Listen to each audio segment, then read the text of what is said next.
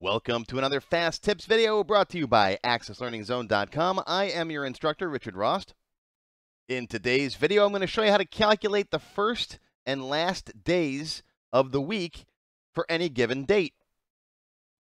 Today's question comes from Matt in Detroit, Michigan, one of my silver members. Proof that yes, the silver members do still get their questions answered. It's not just the gold and platinums all the time. If I see a good question, I'll answer it, even if you're not a member. Matt says, when calculating payroll, I need to know how to figure out the first day of the week for any date. How can I do that in Access? Well, Matt, you can do this in a form field, or you can do this in a query with some simple date math. Let me show you how. First up, if you haven't watched my date math video, go watch this first. This explains how dates work in Access.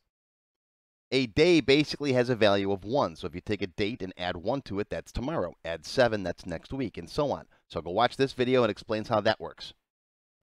And also go watch my weekday video. This explains how the weekday function works. It returns a number from 1 to 7 based on the day of the week that a particular date falls on. Go watch both of these videos first. These are on my website. They're on my YouTube channel. They're both free. Go watch them, then come on back.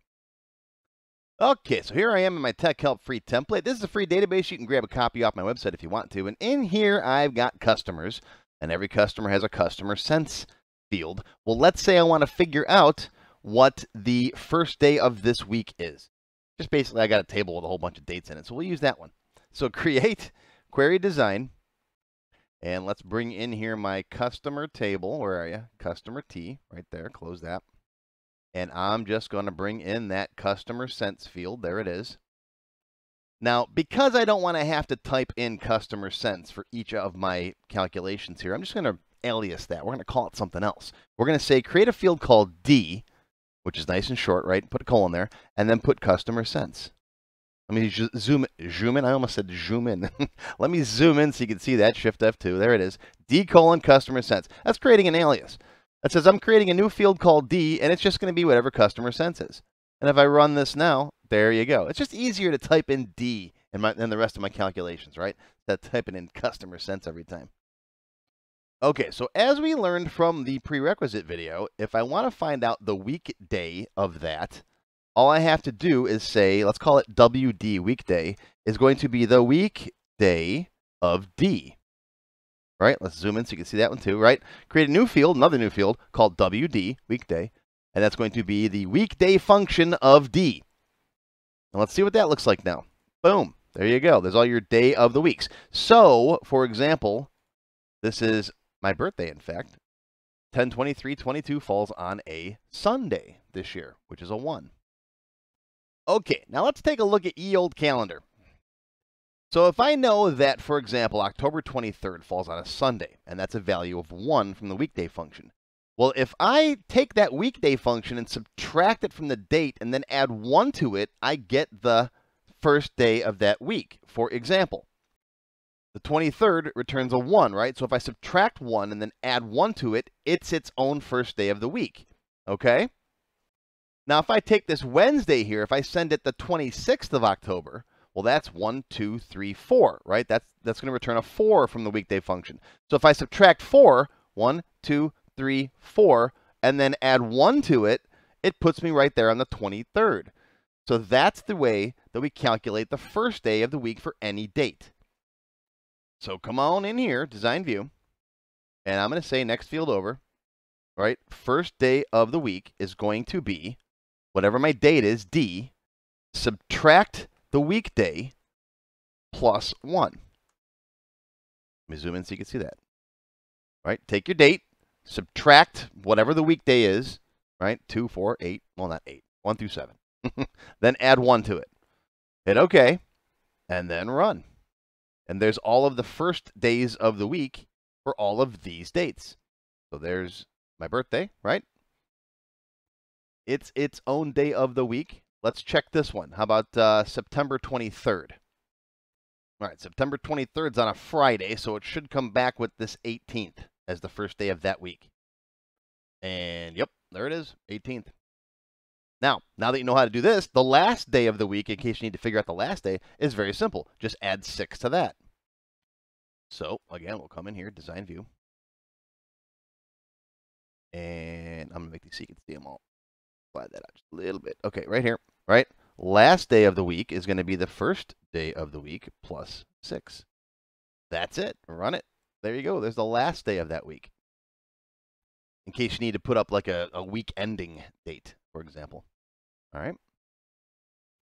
All right, there's your calculations in case you want to copy that down or whatever. All right, where D is any date. Okay. Just plug those in. And you could do the same thing in a form if you want to, if you don't want to have to make a query out of this.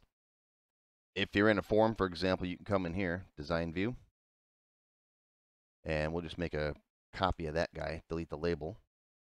Slide this over here. Open up its properties, right? We'll come in here and we'll go first day of week. Now we have to use the customer sense though. So it's going to be equals customer sense minus the weekday of customer sense plus 1. Just like that. And you can see, if I zoom in, you can see why I like to replace that with D in my queries to keep things simple and small. But in the form, you don't have that luxury unless you want to make another D field, which is kind of silly. All right, save that, and I'm going to make this gray just because I want the user to know, hey, you can't edit that. That's something that I'm calculating. Okay, close it, save it, open it. There's your first day of the week. That's how you can do calculated field in the query and directly in a form. And this works for simple calculations, but if you got really crazy calculations that involve multiple fields and stuff, it's better to do them in queries and then use that query as the record source for the form instead of trying to do all kinds of nutso stuff right here. If you want to learn more about all this crazy date time function stuff in Access, I have 2 classes that cover pretty much everything you want to know about dates and times. Access Expert 27 and its follow-up, Access Expert 28. All kinds of different stuff you could do with dates and times and calculations and moving parts and molecular structures. And what are you raised in a barn? No. Who gets that movie quote? Who gets it? Probably we're raised in a barn with all the rest of the primitives. Okay, so that's your fast tip for today. I hope you learned something, and I'll see you next time. How do you become a member? Click on the join button below the video. After you click the join button, you'll see a list of all the different membership levels that are available, each with its own special perks. Silver members and up will get access to all of my extended cut tech help videos, 1 free beginner class each month, and more. Gold members get access to download all of the sample databases that I build in my tech help videos, plus my code vault, where I keep tons of different functions that I use.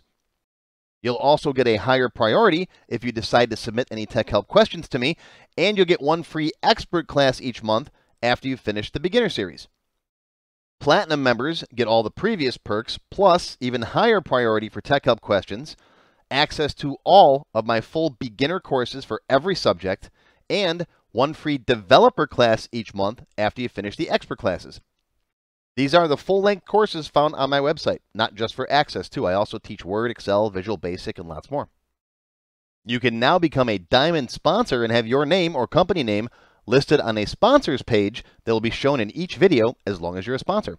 You'll get a shout out in the video and a link to your website or product in the text below the video and on my website. But don't worry, these free tech help videos are going to keep coming. As long as you keep watching them, I'll keep making more, and they'll always be free. If you enjoyed this video, please give me a thumbs up and post any comments you may have. I do try to read and answer all of them as soon as I can. Make sure you subscribe to my channel, which is completely free, and click on the bell icon to select all to receive notifications when new videos are posted. Make sure you click the Show More link down below the video to find additional resources and links. You'll see a list of other videos, additional information related to the current topic, free lessons, and lots more. YouTube no longer sends out email notifications when new videos are posted, so if you'd like to get an email every time I post a video, click on the link to join my mailing list. Even if you don't want to become a member, feel free to donate to my tip jar. Your patronage is greatly appreciated and will help keep these free videos coming. I got puppies to feed. Now, if you have not yet tried my free Access Level 1 course, check it out now. It covers all the basics of Microsoft Access. It's over 4 hours long, and I just updated it for 2021. You can find it on my website or on my YouTube channel. I'll include a link below that you can click on. And also, if you like level 1, level 2 is just $1. Yep, that's all, $1, and it's free for all members of my YouTube channel at any level, even supporters. Want to have your question answered in a video just like this one? Visit my tech help page on my website. You can send me your question there. While you're on my site, feel free to stop by the Access Forum. Lots of good conversations happening there. Be sure to follow my blog, find me on Twitter, and of course, YouTube. Once again, my name is Richard Ross. Thank you for watching this tech help video brought to you by AccessLearningZone.com. I hope you enjoyed this video and that you learned something today. I'll see you again soon.